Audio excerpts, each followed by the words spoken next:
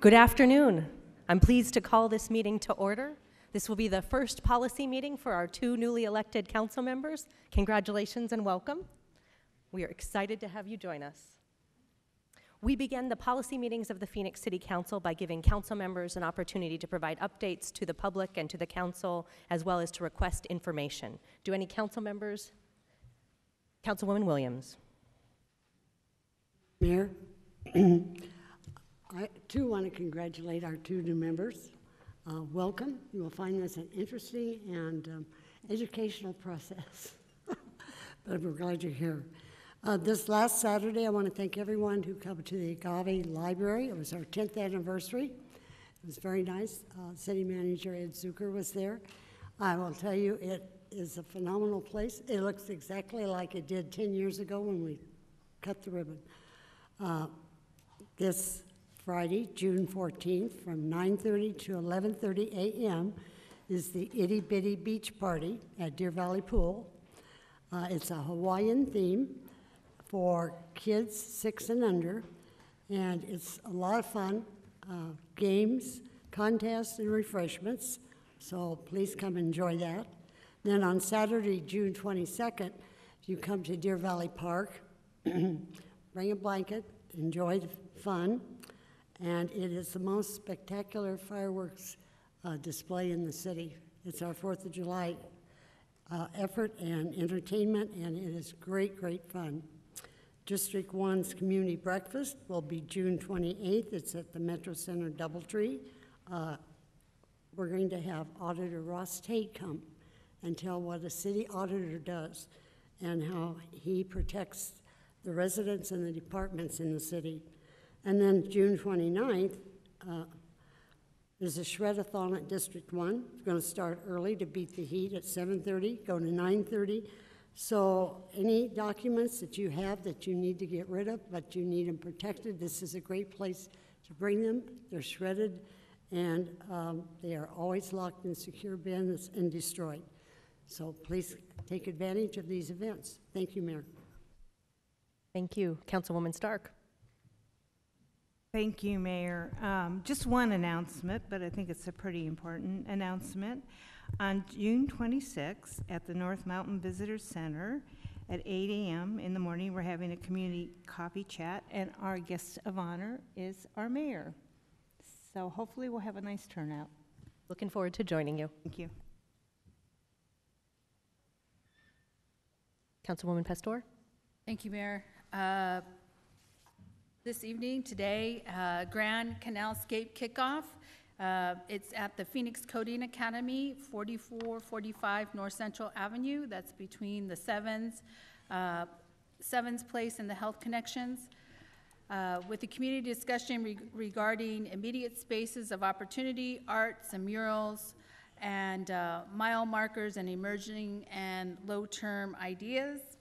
And then we have the family movie night free at Solano Park, Saturday, June 15th, from 6:30 to 9:15. Lilo and Stitch will be there. I mean, won't be there, we'll be showing it. And then at 6:30, we'll just have fun events, drum and rhythm circle, which the kids enjoy, and then you can meet your park ranger and community action officer, and there's going to be a kids obstacle course, and free popcorn. So bring your chairs, bring your blankets, bring your snacks and drinks. It is hosted by IRC, the City of Phoenix, the Maricopa County Attorney's Office, and Phoenix Plays. I, last week, was taken back by a new low, and I received this flyer regarding my father. And in this flyer, it just said many things that weren't true. And the woman that presented it said that God had spoken to her and needed to deliver a message. And I, at the time, was kind of taken back and assumed that the message was supposed to be delivered to me. But I chose not to take the message because I didn't feel like God was speaking to me. I felt at that moment that the devil was speaking to me, so I opted to get up and walk out. And then the conversation stopped. I find that a new political low, and I want to thank all of those that were present that sent their regards and said that they were very sorry that I had to face that. My response to the community and to the people is that I have strong spiritual faith. I also know my Father's work, and it will stand for the test of time. I also know that when you're brought up in a political family the way I was brought up, that people feel the need to come out and have their own insecurities and throw them at you. So as a young woman, as a young child, I had to learn very quickly to be able to survive in a political world that would talk about my parents, in particular, my father. And so I think because of that strength and the courage that I was taught, I was able to withstand what happened last week, and with the grace of God and my beliefs and the prayers that were given to me, I was able to get up and walk out. So I'd like to thank my colleagues for looking out for me and sending your well wishes to me. Thank you. Thank you, Councilwoman. From my perspective as well, it was a new low last week. To use the death of a loved one to try to score political points is deeply inappropriate, and you handled it with grace. I think we all appreciate your father's commitment and the work he did, and the fact that that would be used in that way was, in the context of a campaign, was deeply inappropriate, and we just want to thank you for how well you handled it. I hope it will never happen again. Councilman Nowakowski? Thank you, Mayor. Tomorrow we have a community meeting at University Park. It's to talk about the proposed expansion of the Human Service Campus. Right now we have about 400 beds, and the proposed plan is to have about 1,200 beds. So if you want to have some input and let us know how you feel about that, it's tomorrow at 6 o'clock, University Park, just right here on 13th Avenue and Van Buren. Also this Saturday, from about 9 o'clock in the morning to 11 o'clock, we're at the AE building. That's the building right downtown at the ASU campus. We're going to have our last meeting about the downtown transportation plan and update to the public. So we invite everyone to come out, learn about the study, share your thoughts and how we can improve the transportation in our downtown area. Also, it was great to see so many students in the Cesar Chavez Leadership Institute this last weekend. They spent the week at ASU. They visited the state capitol, some of the nonprofits, and it's just a great leadership program that for 60 delegates that they have. And this program has been going on since 1995. And I just want to congratulate all those candidates that participated in that. And also as a parent, it's summertime. We're always looking for fun things for our kids to do. And you can turn to our library. Our library has all kinds of great programs, especially for young families. And there's a program right now where it's summer reading, where you actually get points and prizes, and they make it all, it's a lot of fun. So it starts now until August 1st. So if you're a parent out there and you're wondering, what can I do with my children? Bring them down to our Phoenix Library, into the libraries, and we have that summer reading program that's great to participate in. Thank you, Mayor. Thank you. Any additional council member updates? Councilmember Garcia. I just want to thank everybody for the inauguration, all the work from the staff, and it was a great day. And also to the constituents, letting you know to be a little patient. We have an amazing staff that just came on this week. It's our second day in the office, and we'll be sure to tend to all those issues that people need us to, and again, committed to having an open door. Councilwoman. I also want to thank all the staff, everyone that made the inauguration happen. It meant a lot to us, all the help that we got, all the support that we got for the inauguration. So thank you. Thank you so much for that. And as well, just be a little patient with us. And we're getting our office up and going and trying to make sure that we attend to all the issues with everyone and all of our constituents. And also, I wanted to make an announcement. One of the things that we talked to people about when we were out in the field and knocking on those doors was that we were going to be accessible and being able to meet with all of the neighborhood leaders and everyone in the district to talk about what are some of the issues that they definitely want us to work on. And we're going to be doing a tour of the district on the 22nd of this month, and we're working out the details to have Mayor Gallego join us for the tour. And we've also gotten confirmation Representative Raquel Teran from LD30 will be joining us as well. And we will be going out there asking our constituents what are the things that they want to work on. We'll start in the morning out in the east side of the district, out in Royal Palms. Then from there, we'll go out to Villa de Paz, and then we'll end with an ending celebration out in Maryville. And we're hoping that we'll have people join us, and we're hoping to be able to answer the issues that people want us to really work on moving forward. And second thing is that on that same day, I mean, we've seen everything that's been happening in our pools and all of the people that have had a lot of issues with children in our pools. And I know that Verano Sano is a water safety event, and it's also happening on the 22nd at Maryville Pool at 4444 North 51st Avenue. And it's gonna happen from 4 to 7. It's in partnership with SRP, with free water safety event providers, information about swimming, lessons, use of life jackets, and CPR for all that attend. Free prize drawings will be held during this event as well. Thank you. Thank you. Looking forward to that very much. Vice Mayor Waring is with us by phone. Vice Mayor, thanks for joining us. Thank you. Yeah, can I make an announcement? Please. Thank you. So on Thursday night, this coming Thursday night, June 13th at 6 p.m. at the Paradise Valley Community Center, we're going to have Ed Zerker out at 6 p.m. To speak a little bit and then answer constituent questions. So again, it's this Thursday, June 13th, 6 p.m., Paradise Valley Community Center, Ed Zerker. And that's it. Thank you, Mayor. Thank you. And speaking of Ed Zerker, our city manager, at this point in the meeting, there's an opportunity for the city manager to give any updates, including on the budget. Thank you, Mayor. Just one briefly is to note that next Wednesday, June 19th, is the third and final series of council votes on the 2019-2020 budget. So that will be released in the packet this Thursday evening and will be on your agenda next Wednesday, June 19th.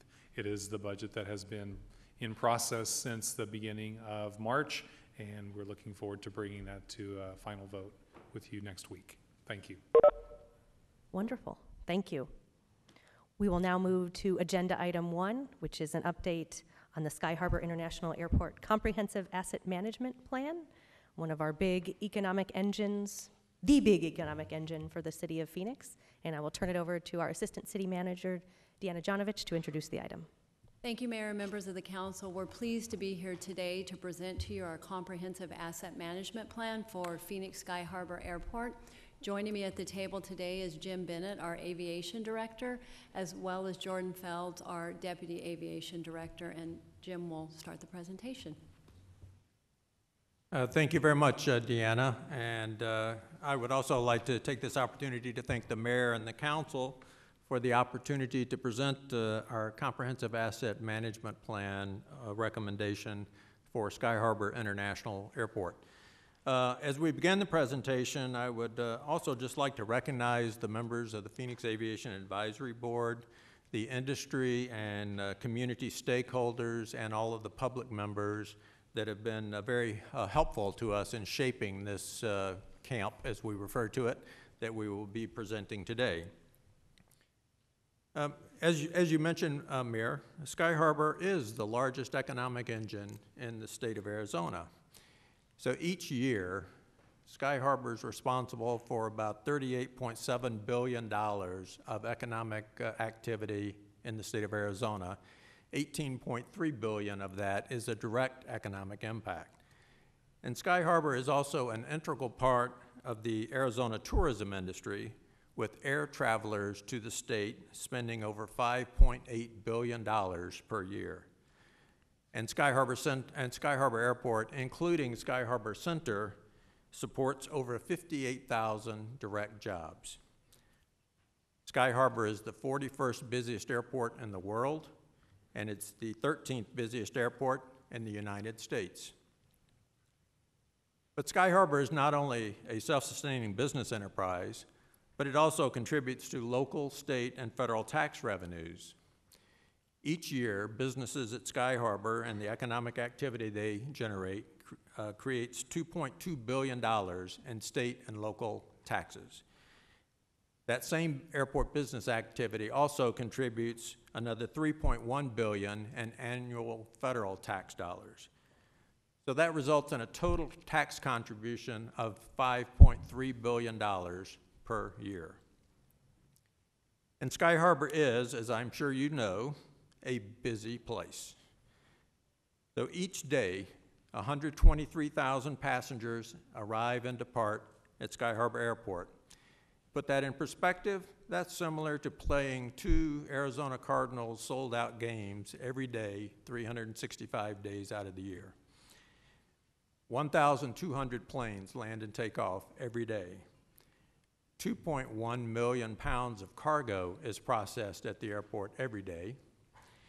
And then another interesting fact, about 5,300 cars are rented by people flying into Arizona every day at the airport. And Sky Harbor is a very complicated facility that is physically constrained by surrounding roadways, railways, and waterways. You may recall that back in October of 2018, when discussing airport land use strategy with the Community and Economic Development Department, we showed Council how constrained our campus is. As shown here, we have about 3,400 acres to meet our current and future demand. Now that's slightly larger than the Las Vegas airport, but it's only about 40% of the size of the Tucson airport just down the road. It's about 1/3 of the size of Houston Intercontinental Airport. It's only about 20% the size of Dallas-Fort Worth International Airport. And it's only about 10% the size of Denver International Airport.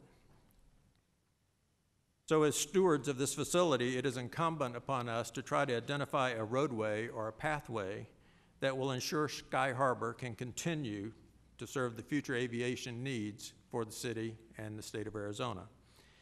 And so today we're not seeking approval for a specific project, but instead we're seeking your approval for that roadmap to the future for Sky Harbor.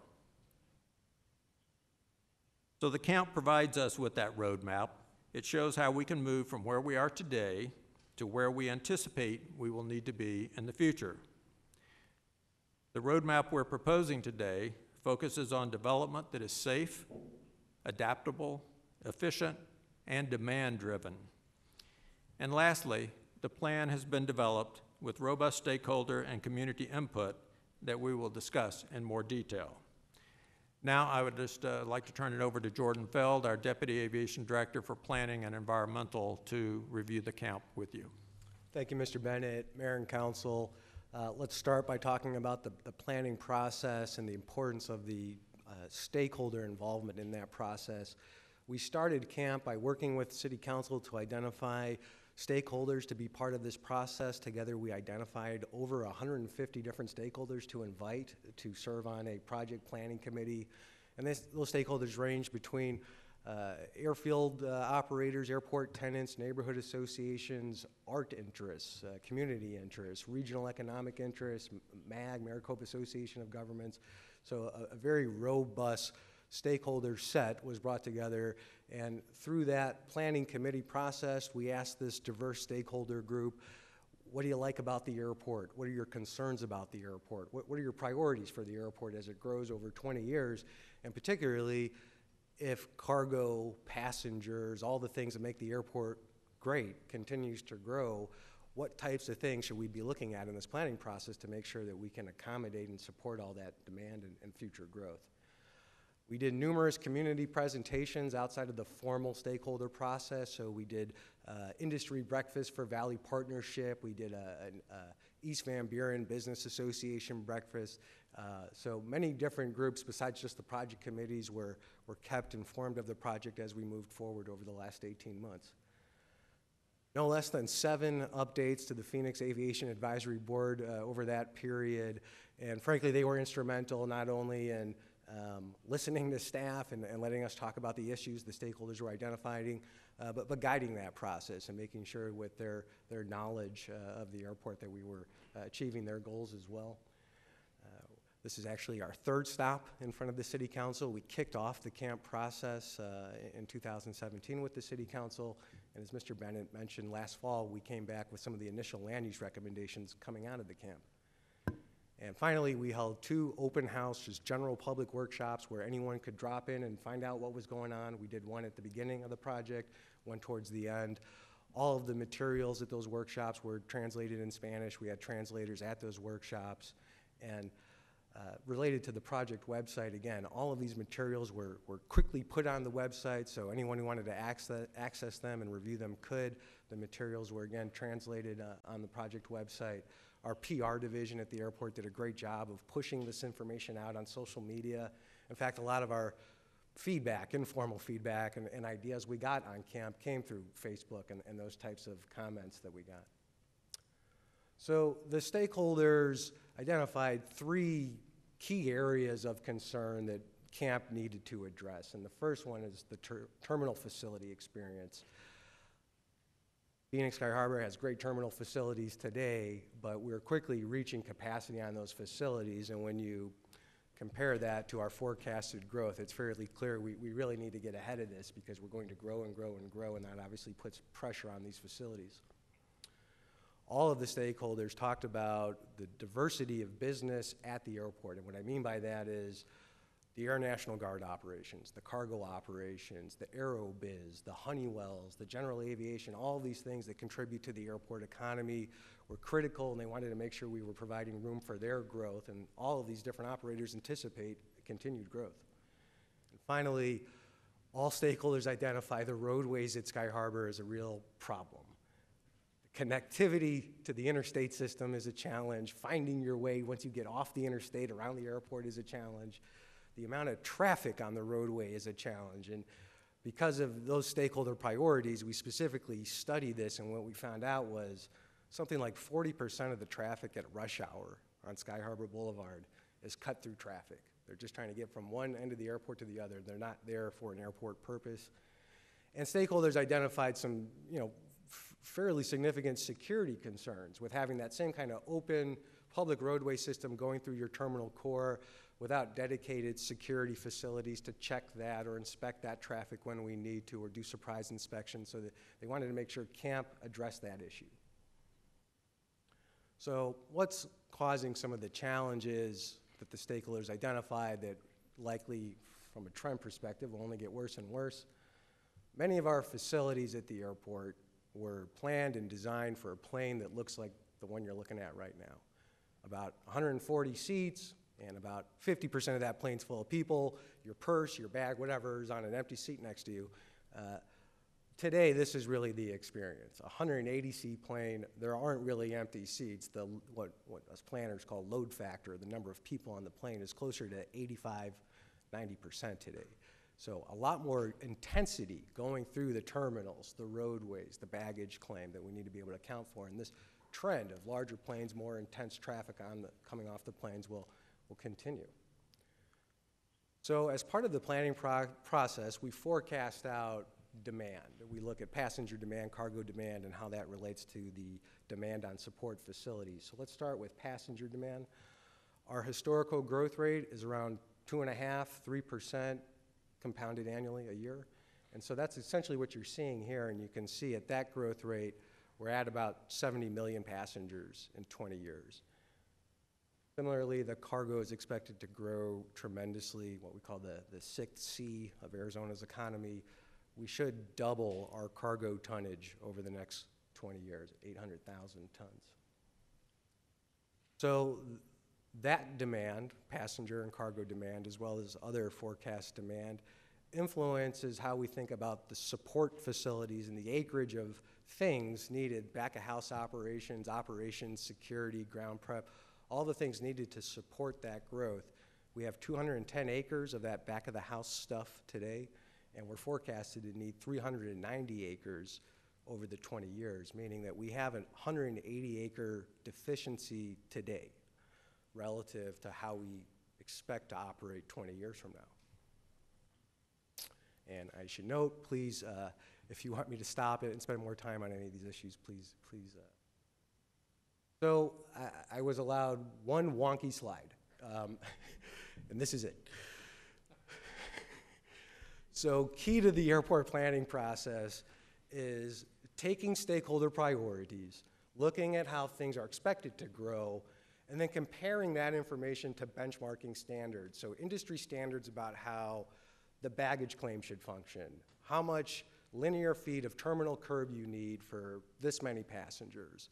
So we synthesize that information and we compare it to benchmark standards, and we're able to come up with level of service grades, or really another way, a less dorkier way of saying that is, how would you rate the passenger experience? And so when we look out into the future, if we were to apply the forecasted demand to what we have today, meaning with no expansion, no improvements, no upgrades, if we just continue to use the airport we have today with forecasted growth, our report card would have us at a D- in 5 years, and in 10 years we'd be at F, and in 20 years we'd be at F-.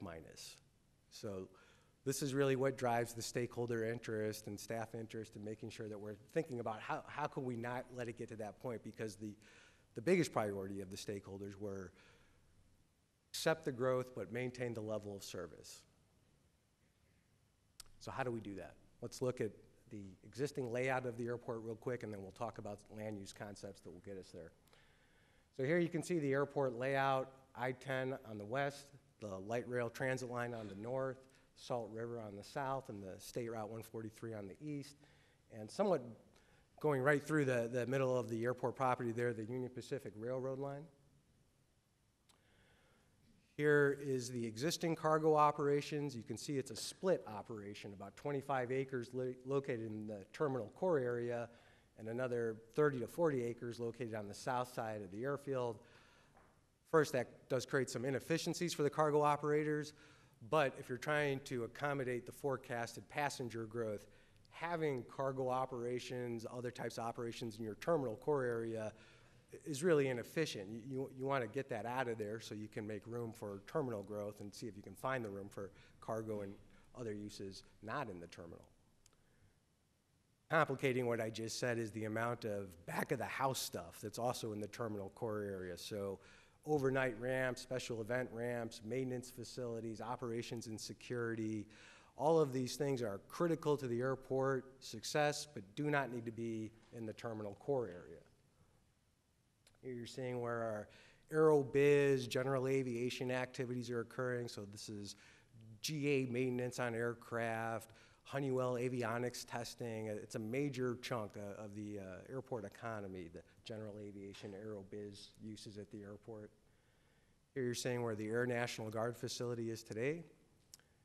And finally, the terminal facilities as they exist today, and we're showing both the terminal footprint itself here, but also critical, the cross-field taxiways that allow the airlines to operate the split airfield operation that we have at Sky Harbor. So now the good news, the recommendations. How do we accommodate this forecasted growth? Well, first, let's get the aero support stuff out of the terminal core, and we think we can achieve that by using our land holdings north of the airport, east of Honeywell, and we'll talk about how trenching the railroad is really critical to that concept. The next thing we looked at was, well, what can we do with cargo to make that operation more efficient? Similarly, we can use our land holdings north of the airport, west of Honeywell, to create a new cargo complex that not only solves some of the existing cargo issues we have, but will accommodate the forecasted 800,000 tons of cargo we expect over the 20 years. So the effect of that, moving the support and cargo to the north side, means we can leverage the terminal core for what it was always intended for, terminal uses, continued passenger growth. And you can see on the south side of the field, playing this kind of musical chairs, we're able to free up the current cargo ramp and those cargo buildings, which are sized well for Air National Guard needs. We're able to make that land available for the Air National Guard that expects over the next 5 years or so to completely replace their refueling fleet with new aircraft. That's what's necessitating their additional land needs.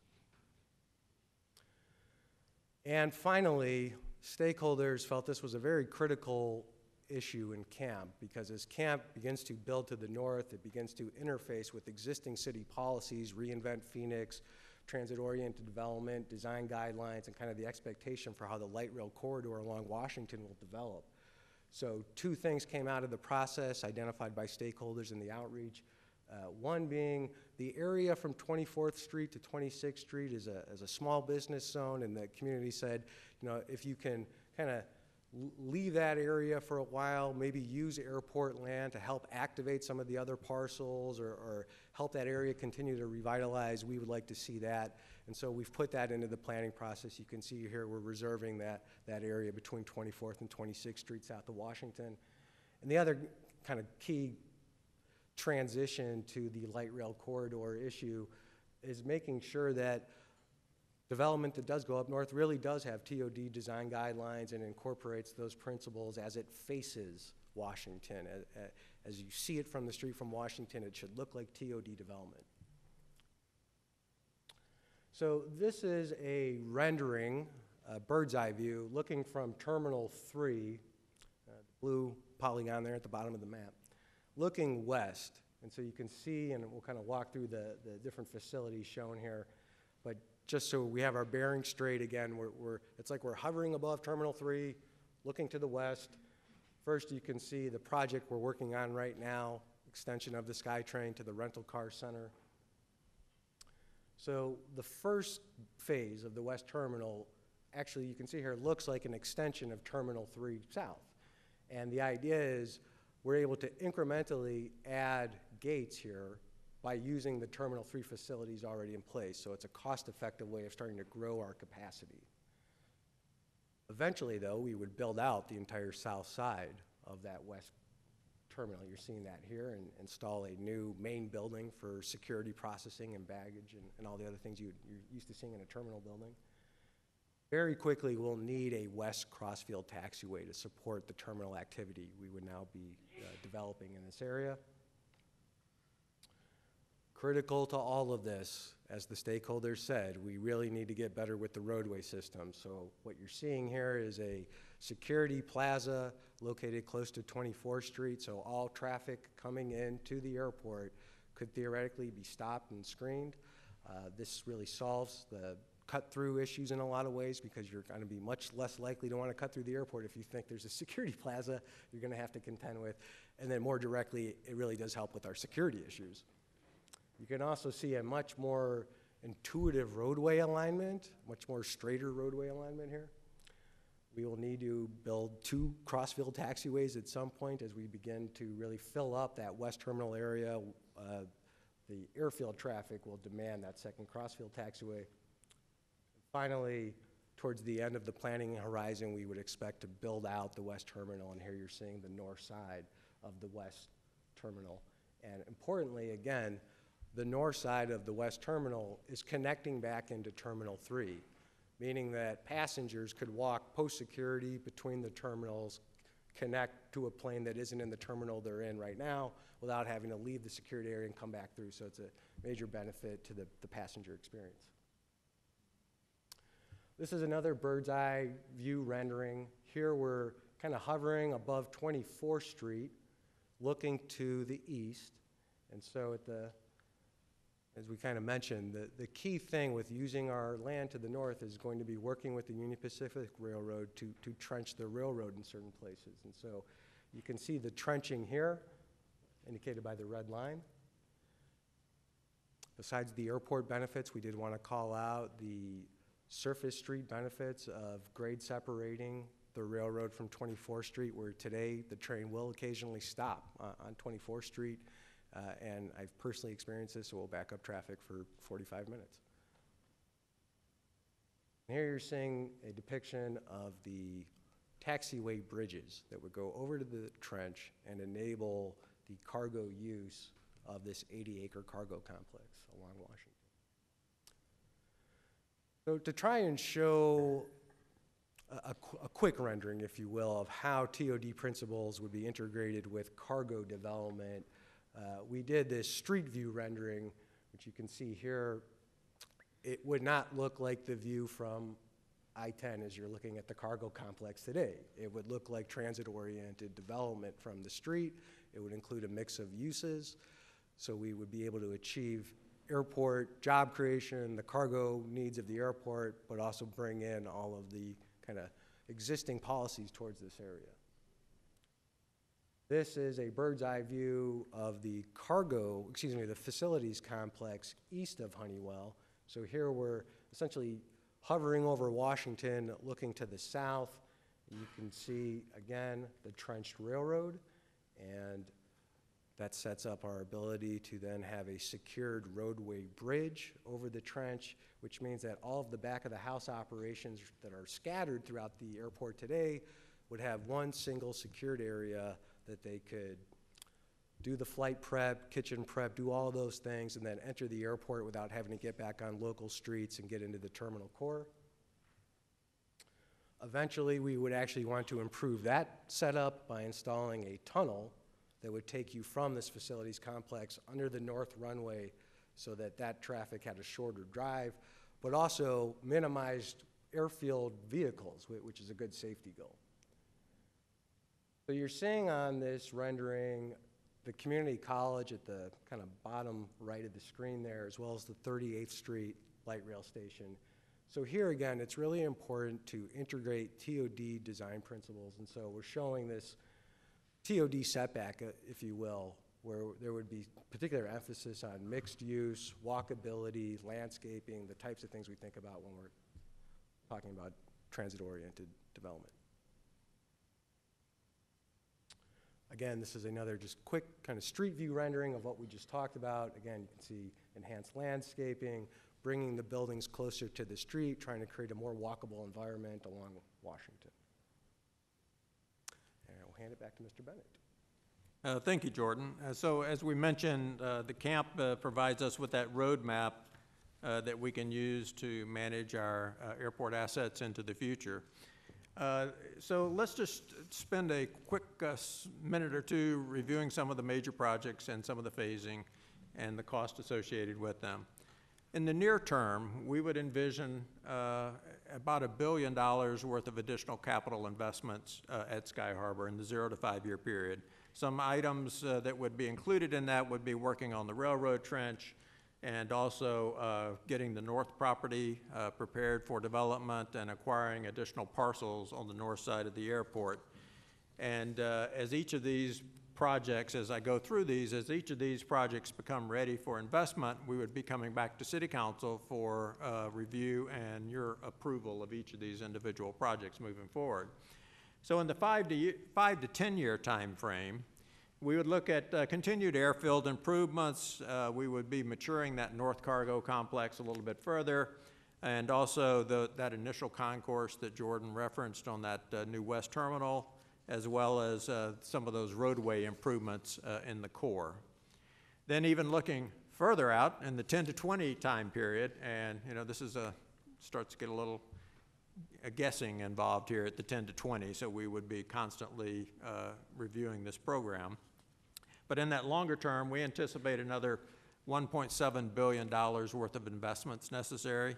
And you can see some of the items that would be included in that, building out that terminal processor in that West Terminal complex, as well as further expansion of the cargo facility and some general aviation expansion opportunities at the airport. And then lastly, in the really long-term, 20-plus year time frame, there could be an investment of another $1.8 billion, and that would be the north side of that West terminal building, and also that tunnel under the north runway, and also an opportunity, we think, to perhaps redevelop our international facilities as international traffic has grown and the demands on that have changed. So overall, this roadmap is estimated the facility investment to be about $5.7 billion, and with all airport investments that we make, it would be paid for by a combination of state and federal grants, our passenger facility charges that the airport's been levying for many, many years, our general airport revenue bonds, and also private investment. And as we go through this and trying to prepare for the future, Denise Olson, the city's CFO, will be bringing forth to the council for your consideration, I believe at the June 19th meeting, an authorizing bond ordinance that would enable us to then get prepared for starting some of these near-term investment needs as we move forward.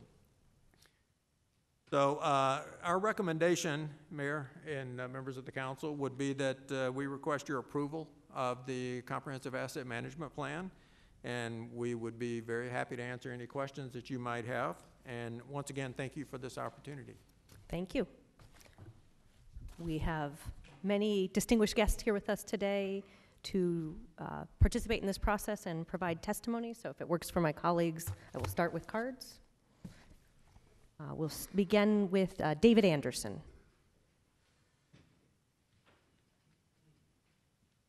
Followed by Christina Floor. Good afternoon, Mayor and council members. I'm David Anderson, Director of Airport Affairs and Properties for American Airlines in Fort Worth, Texas. As you consider taking action on camp, I would like to share with you Americans' thoughts regarding the process and the components that are in camp. Jim Bennett and his aviation department team implemented a very collaborative process with numerous opportunities for the airlines and other stakeholders to provide meaningful input and comments over the past year. The opportunities included public group meetings, along with individual stakeholder meetings. The camp section within skyharbor.com provided up-to-date drafts of camp, along with timelines and other pertinent information. Additionally, American feels the aviation department team gave thoughtful consideration to Americans' feedback and were very appreciative. An underlying theme of camp is that it outlines development options which are incremental and cost-effective. These potential projects can be phased to match actual growth patterns at the airport. This results in cost-effective development and continued competitive rates and charges compared to other large hub airports. Because of this approach to the development roadmap, American is very supportive of the proposed camp. American Airlines thanks you for this opportunity to share the comments. Thank you. We're hopeful if we do it, then you'll bring us a nonstop flight to Asia. I can dream. Christina will be followed by Nicholas Cortez. Hello, Mayor Gallego and members of the council. Thank you for the opportunity to speak. I'm Christina Floor. I've come to you before as a landscape architect. In this case, I'm coming to you as a citizen, and I'm in full support of the whole plan. I think we're very fortunate to have an airport that is so convenient to so many parts of the valley, but there are some challenges with all the things that have been mentioned so far. And I think, looking forward to the next 20 years and addressing those is going to be fantastic. I actually am the daughter of one of the original pilots at the Air National Guard, and I had the benefit of going to the Guard from the 1960s and up until today. I make a yearly visit in March, and I have to say that in the old days of the 60s and 70s, there was a lot of space. The Guard was very much a lower key entity than it is today. But with the way things have changed across the world, of course, the Guard has also responded to that and grown and expanded over the last few years. But as a visitor to the Guard, it feels like the campus is too tight for the services that they need to provide for our country and our state. And I think the expansion for the Guard by moving the cargo and consolidating that together is going to be a benefit for both of those entities. And I think that in that regard, I'd like to provide support for that from that standpoint. Thank you. Thank you. Nicholas Cortez. Thank you for making the opportunity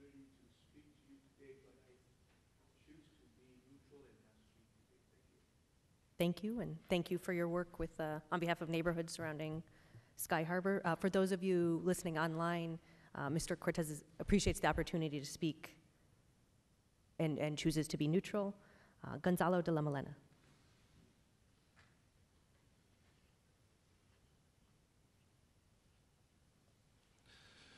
Good afternoon, Mayor and Council. Gonzalo de la Molena. I served the community for the last 10 years as the president for the Arizona Hispanic Chamber of Commerce and the operator of the Minority Business Council. And it is certainly a benefit and a challenge of having a great urban airport that's close in versus some of the other airports that Director Bennett mentioned that have a much bigger envelope. And so I applaud airport management and team and staff to develop a comprehensive plan, and want to provide just a couple of additional comments in favor of CAMP. So in addition to being the largest economic generator for our state, I want to talk about the multiplier effect that's been created by our airport. And 7 years ago, you all made a very conscious effort to include more women, small, local, and minority-owned firms in the supply chains to grow our airport, to build it out, to be inclusive, and a reflection of our community, not only in the food and beverage program, the retail program, the supply chain program. And that has a tremendous impact on our local economy. And so on behalf of the dozens upon dozens of women, small and local minority-owned firms that participate in the programs at the airport, I'd like to say thank you for that ongoing support. This roadmap is a responsible strategy. You know, all signs are pointing up: increased cargo, terminal, gates, flow, and all the pressure that's happening. In particular, I'm excited about the activity on the west side of the airport. So now our colleagues and a lot of the consumers and travelers coming in from the west side of the airport will be able to enjoy a lot of the transportation that'll be supported there. So I wanted to say thank you for your support. Definitely encourage this comprehensive plan of the camp, and look forward to continuing to work together. Thank you. Thank you. We have 8 cards in favor of the camp plan, representing stakeholders, including the Phoenix Aviation Board, the Greater Phoenix Chamber of Commerce, and the National Guard. Many of those individuals are available to speak if necessary. Is there anyone who would like to provide comments? All right, with that, then I will turn it over to council members for comments or questions. Councilman DeCiccio. Oh, thank you, Mayor. First, I want to thank the Air National Guard for everything that they do, the fact that you protect us so heavily in this country. I don't think people realize what this is going to do, what this vote today is going to do, is to expand the use of the Air National Guard. They're going to be able to bring in new planes. I'm hoping that we're going to be able to get the new refueling jets with this vote today. Is that correct? We'd be able to at least apply for it and get it in time to the federal government. Is that, I'm just wondering if that's right.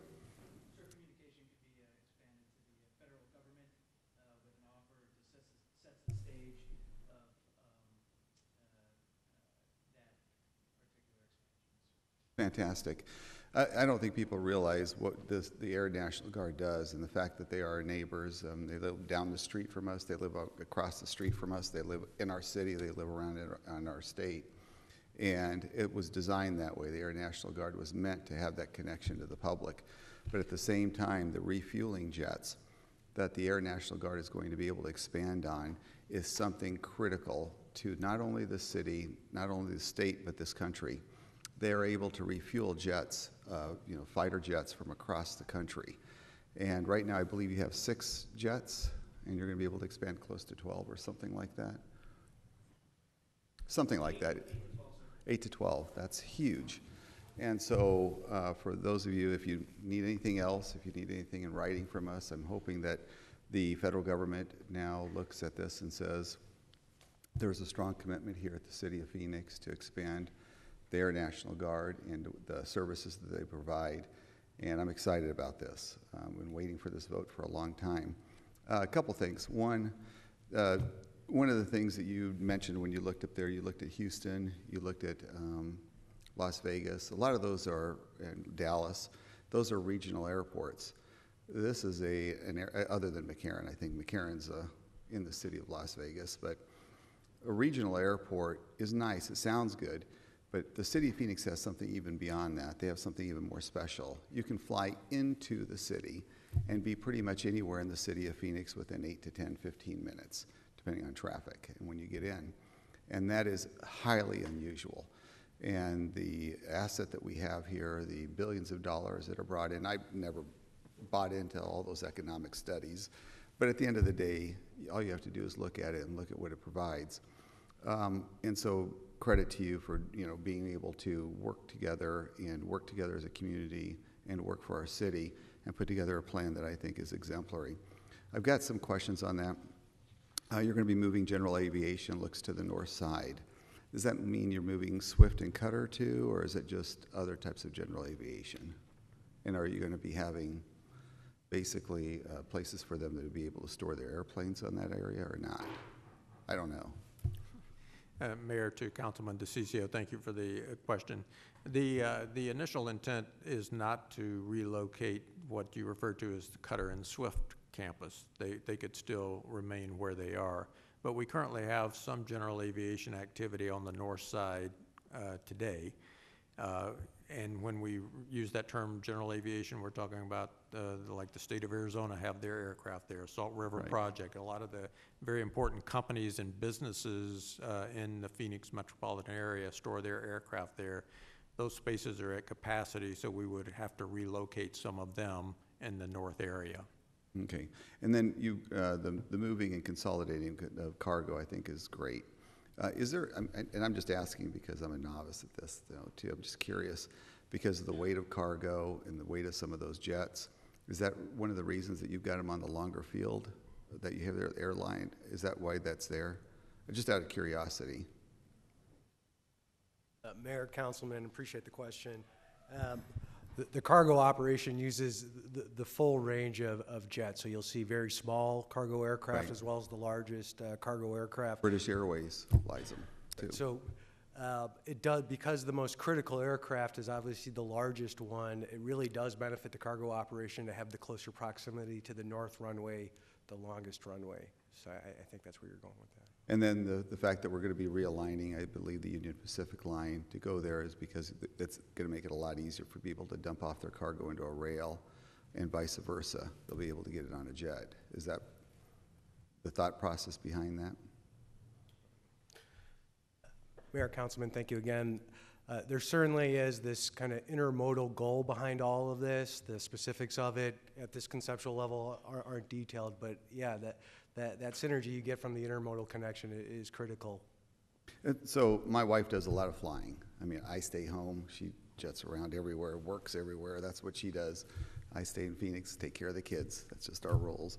But she's able to see airports all around the country, and I've seen them internationally. And I've got to tell you, our airport is amazing. It's so clean. The cleanliness of it is a big thing for a lot of people. The fact now that we have multiple types of operators that are in there, a lot of them are, if not most, are Arizona-born types of businesses. I think that's a story that we need to tell, Ed, is just the fact of how many Arizona businesses operate out of the airport. And when we did that, you could tell that a lot of the national ones were like a little weary of us and telling us how they were all going to fail, but look how successful they've been. And they're almost all, if not all, small business owners in the city of Phoenix. So, I mean, when we made that move, we were able now to provide a different type of service to the public, but at the same time, provide local small business owners. And I thought it was a great move. I'm always critical of costs and things like that and finances, as you know. But at the same time, I'm very aware of how effective you guys have been. You've been amazing. The work that you've done there, the fact that you are an economic driver in the city, and the way you've kept up that airport on a continual basis. I mean, you go into our bathrooms, just as simple thing as that, and look and compare them to other places around the country and around the world, and they're just spotless at all times. So that's a lot of credit for you and the people that you put there. And the fact is that you got to look at the people that are in the private sector too, those individual workers that are there. those individual workers have done an amazing job. You can tell the level of pride they take. So, you know, the way we've structured this, the way we worked it in the past, even though there's been some rough goings, I've got to tell you, from the workers that work hard that you never see, the silent faces, all the way up to the top management, you've done a really good job of bringing in the right people there, and I would keep it up. Thanks a lot. Thank you, Mayor. Thank you. Councilwoman Stark. Thank you. I'm just curious the type of interaction you had with Gateway Community College. Obviously, they're north of the airport, and they're probably a very important part of your study. So I was looking at the slides, slide 21, where you show some of the land uses, and they all seem to relate to airlines. Was there any thought to try to integrate and help support the community college? Mayor, Councilwoman, thank you so much for that question. Dr. Gubser from the Maricopa Community College was part of the stakeholder process. All of the stakeholders talked a lot about what you just said, which was it looks like you've got the room to provide a lot of the airline office, back of the house things. So to make it all work over time, it only helps the airport to integrate the non-aero uses as well into that area to create true mixed use. And that is really a goal of camp. We didn't get into it in a lot of detail today, but you're exactly on point. So just as a follow-up, will you be doing some additional planning with the community college, looking at the land uses to the south of the light rail? Because I think they could really feed off of each other. I think that's important. And as you know, Jordan, I'm a planner. You're smiling because you're a planner too. I too want to thank you all for what you've done, and the airport really is something to brag about. We really are lucky. Actually, it's kind of fun going to the airport just to have a good lunch or dinner with all the restaurants we have there. But I would agree with the councilman. We are blessed to have such a great airport that's clean, that when people come, they feel welcome to this community. So thank you. I think this is a great plan. It's a great start, but we may want to continue to look at the long-range planning as we move forward. Thank you, Councilwoman. Great points. It is nice to have a planner on the council to work with our planners at the airport, and we really appreciate the time and commitment you put into this process, going out to the community and meeting with different stakeholders. Our airport is going to hit capacity, and we have to keep making these investments to move forward. It's important that our neighbors know what we are doing. We don't want to undersell that this will have an impact on the folks around the airport, and it's good that they understand why we are doing it. I think we can take a lot of the lessons we learned from investments such as the light rail to try to minimize the impacts of construction. So we've done a lot with looking ahead with locating utilities, doing as much planning as we can in advance, working on traffic coordination and the timing of the construction, and that will be useful to us as we work with Union Pacific. Union Pacific was there before the city of Phoenix and have very strong rights to the property, and so we appreciate them being willing to work with us, and we ought to look very closely on the time frames and understanding what the impacts will be in the area so we can try to minimize it as much as possible. The airport is the big player in the economic engine in the area, and we want to make it work for as many people. I'm grateful that you made the commitment to transit-oriented development as well. The north side may be the back of the airport from a pilot's perspective, but for many people in the city it is the front, and we want people as they journey through Washington and other key streets to see active uses as much as possible. So I want to echo Councilwoman Stark's statements that while we are planning this process, the more we can do with active uses, the better.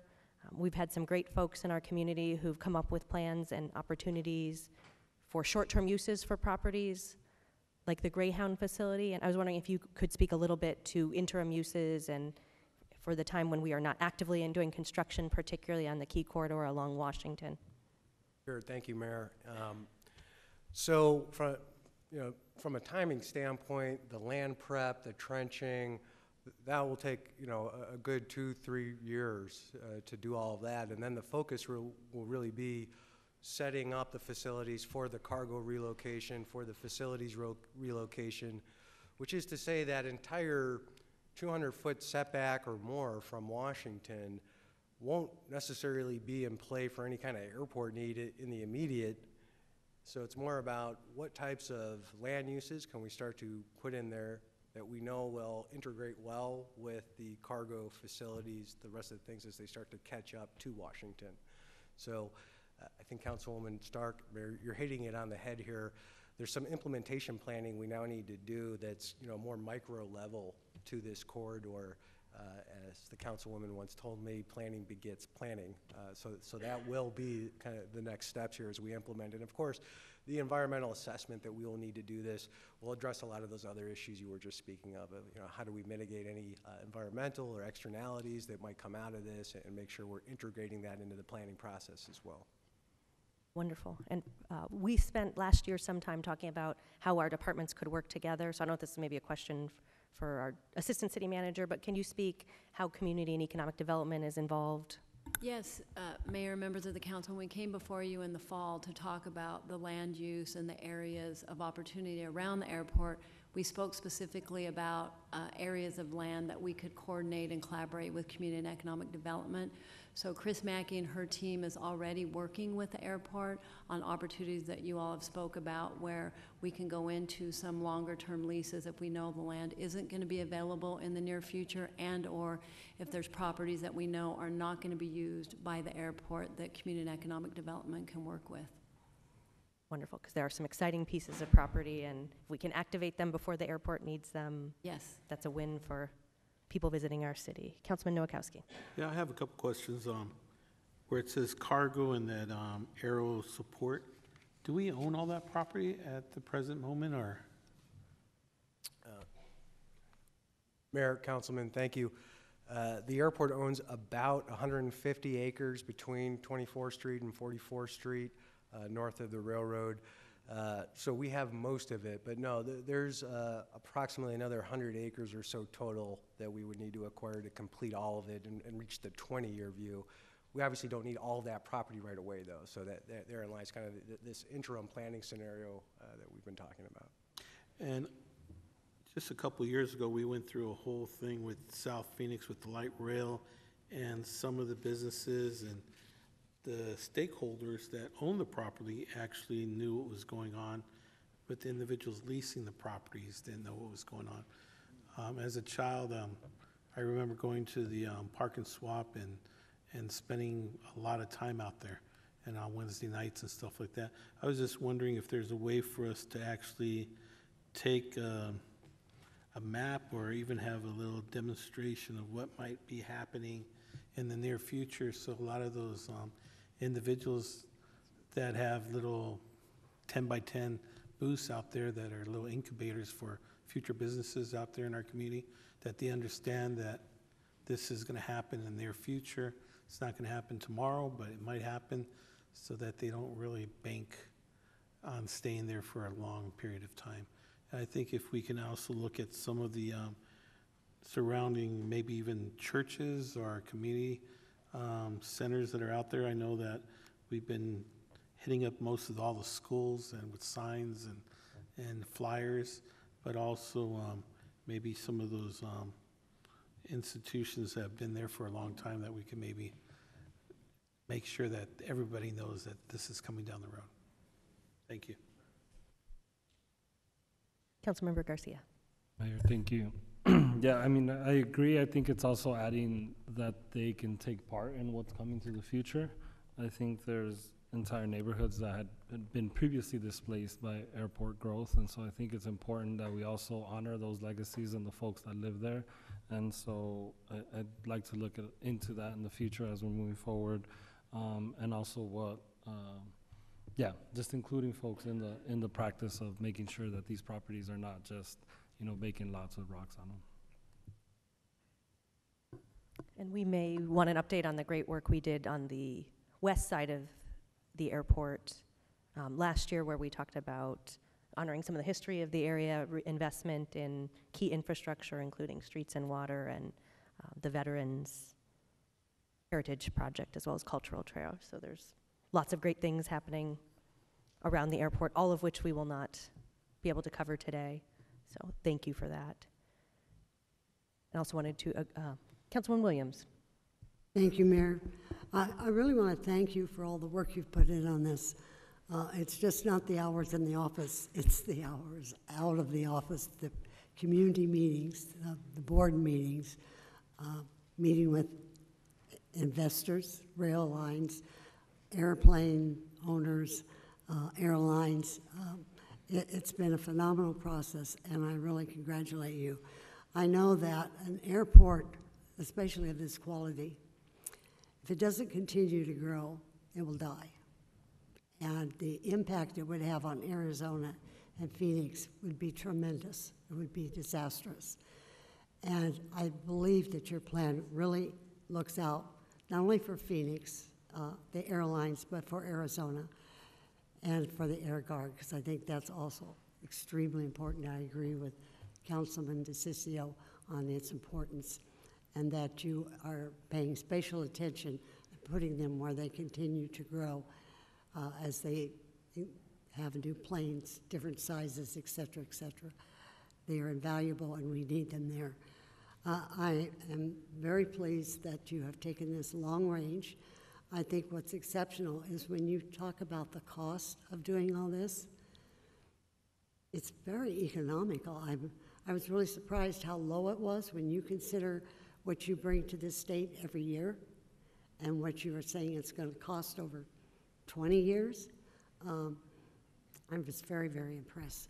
So thank you, knowing full well that we will probably have some additional overruns as time goes by and prices go up. No, I know, Jim, you wouldn't think of that, but you really, really went out of your way to do a good job and include the community. And I think that's what it was all about for months, is everybody had a place at the table and will continue to have a voice in this process. We are depending on you for the success of this now, and 20 years and 40 years from now. We are very, very pleased that you have the best in mind, and quality is always upmost in your mind, and thank you. Thank you very much. Thank you. Councilwoman.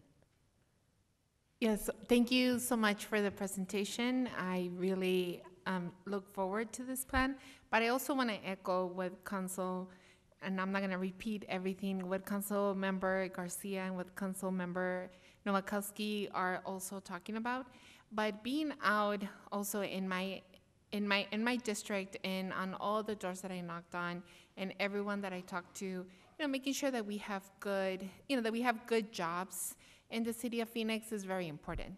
And I understand how key the airport has been to creating those jobs. I am very proud and to see that the airport is that economic engine, right? Like being a representative at the airport, I've seen it firsthand and how great it's been for people that actually work there and the pride that they actually take with every coffee that they make, with every person that they serve as they come into Sky Harbor, and how pleasant the workers actually make it. And I want to be part of a team to try to figure out how do we address some of the concerns that we've talked about today, but then at the same time, how do we keep creating those great quality jobs so that we make sure that everyone comes into the airport wants to come back. I think that's very important, and the workers there definitely make that happen. Thank you. Great comments. Any final comments, or Vice Mayor, any comments before we entertain a motion? I have a comment. No, I'm good, Mayor. Thank you very much, though. I appreciate you asking. I think it's all been covered.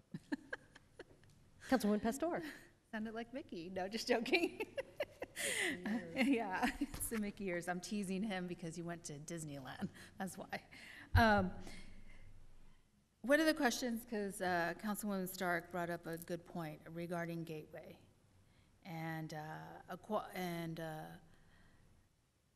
about jobs, in the sense of, are we looking at Gateway as we built out and working with Gateway on what the future jobs are going to look like in that area, and being able to build the skilled worker that we need in order to move into those jobs?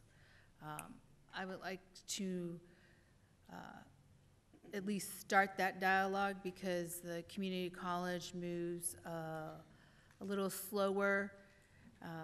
So they have to, as planners, they usually plan 2 years in advance, so we probably should get moving in the sense of having the dialogue. Mayor, Councilwoman, you're exactly right. The camp process, we worked with the community college at a very high level, as we've talked about. We'll now go into some more detailed planning. But I can tell you from personal experience, community colleges that offer airframe mechanic certifications and just degrees towards the aero industry are some of the most sought after students there are. And by bringing the airport closer to Gateway's doorstep, the more we're going to be facilitating that additional bucket for Gateway Community College to develop and leverage from the airport expansion.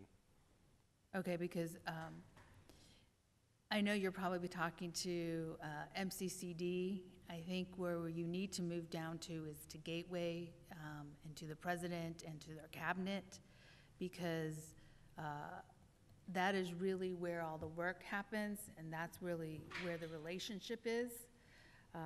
And that can help, the district can help in many different other ways of financial or partnering with workforce development and pieces like that. But to really start looking at where the certificates are going and what is it going to take to create those certificates in a timely fashion, I guess is what I'm trying to say. That's a great suggestion. Thank you, Councilwoman. Other piece was talking about, I know that we do community outreach around that area, but I also feel like a lot of the working families live in other districts and really have an impact on the airport because that's where they go to their jobs. And I think it's be wise on our part that we talk to those employees from those working families as to really what the needs are in a holistic way. Transportation is key to these working families coming from the west side all the way to, I guess, the east side. And what does that take and what does that look like in a multimodal fashion? And how do they get to the airport? Because I can guarantee you they probably take a bus and light rail. And so I think that's very important and a key part to understand the needs of our employees and how they get to the airport. I really appreciate city leadership and staff, and really appreciate our community partners and working on the comprehensive plan, because it's been a while and we're finally here and finally able to see all the fruits of everybody's labor and able to pass a plan for the next 20 years. I'm assuming there will be adjustments in the next 20 years only because I believe with technology and everything else we will be modernizing, and I don't know what airplanes will look like. So, but thank you. Councilman Nowakowski. Mayor, I've been on the council for 11 years, and one of the things that we're very proud of is the airport, and it's the diversity of the businesses that we have within the airport. And that's one of the things that we've fought for the last 10 years, is that making sure that we have minority-owned businesses, that we have women-owned businesses, and most important, local. And if you walk through our airport, one of the comments that I always hear is that what great restaurants we have here. They're local restaurants that you can't find in any other airport throughout the country. And I think that's what makes us unique, is including the local businesses and the minority businesses, and coming up with a plan where those businesses aren't just a part of the airport, but they're a part of our community also, by giving back and helping out those nonprofits and those organizations that touch everyone in the city of Phoenix. So I want to make sure that we're going to approve this plan, that we really reach out and we keep that spirit alive that makes us different from all the other airports, and we continue to work with those small businesses, those minority businesses, and also making sure that those businesses get back to our community to make it great like it is now. So thank you very much. Thank you.